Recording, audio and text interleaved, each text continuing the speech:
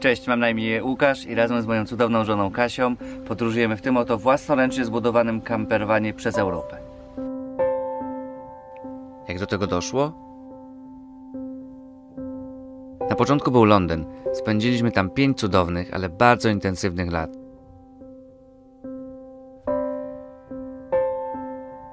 Budowaliśmy swoją karierę, zarabialiśmy dobre pieniądze, a trudy tygodnia rekompensowaliśmy krótkimi wyjazdami albo imprezami. Początkowa satysfakcja zaspokajanych ambicji z czasem przeradzała się w pustkę.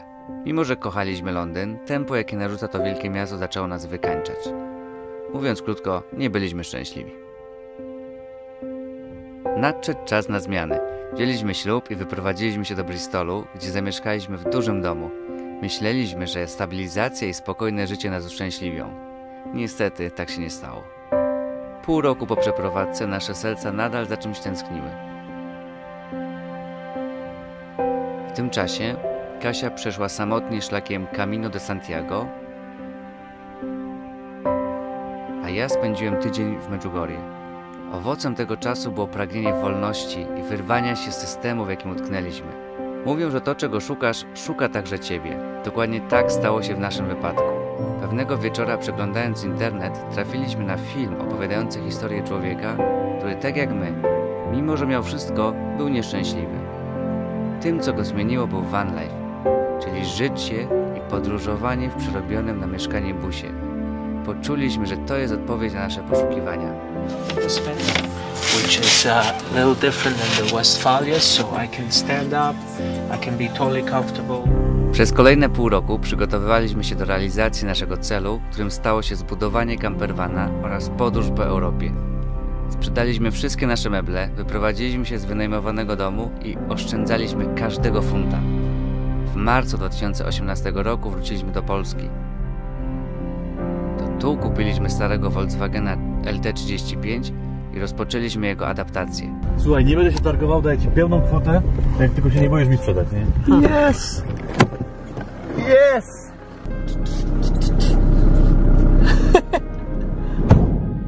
Początkowo nie wiedzieliśmy, jak się do tego zabrać, ale mieliśmy wiarę i zapał do pracy. Pomogły nam filmiki dostępne na YouTubie oraz wsparcie naszej rodziny i przyjaciół. Tak właśnie się lutuje przewody. W 2 miesiące udało się zrealizować nasz plan. Od zera stworzyliśmy campervana, w którym mieszkamy i podróżujemy po dziś dzień. Możecie nas wyglądać. Szukajcie samochodu, który wygląda tak. 28 maja 2018 roku przeprowadziliśmy się do naszego mieszkania na kółkach. No to startujemy. Podróżowanie. Czas zacząć. Od tego czasu przejechaliśmy nim Europę wzdłuż i wszerz.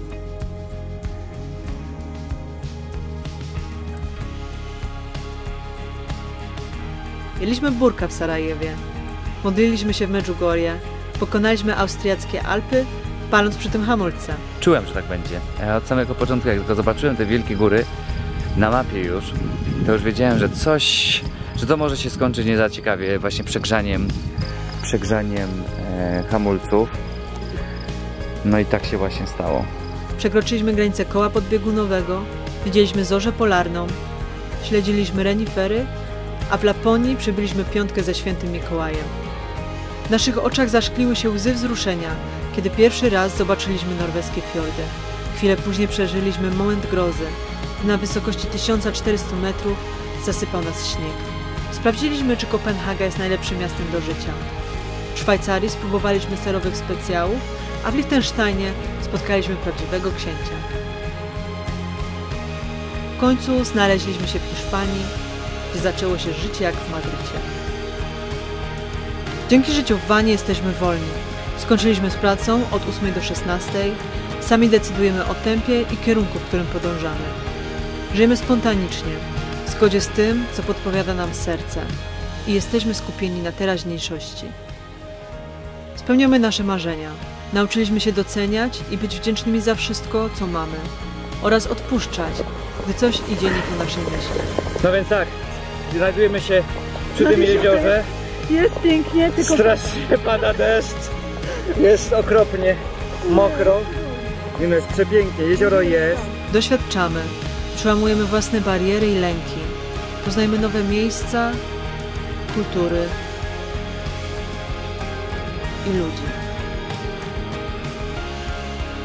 Od samego początku postanowiliśmy dzielić się naszą przygodą z innymi.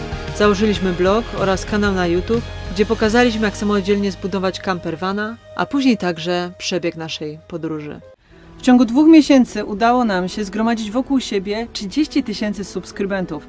Sami byliśmy bardzo zaskoczeni tą liczbą, która ciągle rośnie. Wiemy, że to są ludzie, którzy tak jak my kierują się w swoim życiu sercem i którzy pragną spełniać swoje marzenia.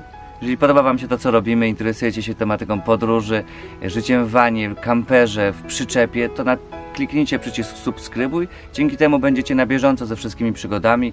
Polecam też kliknąć ikonę dzwoneczka, dzięki temu zostaniecie poinformowani o każdym nowym filmie, który wrzucimy na YouTube'a. Zapraszamy Was serdecznie także na naszego Facebooka, gdzie aktualizujemy na bieżąco nasze położenie. Zapraszamy Was na Instagrama oraz na naszego bloga. Wszędzie znajdziecie nas wpisując w wyszukiwarkę podróżowanie przez V. Ponieważ żyjemy i podróżujemy w vanie. Stąd ta nazwa.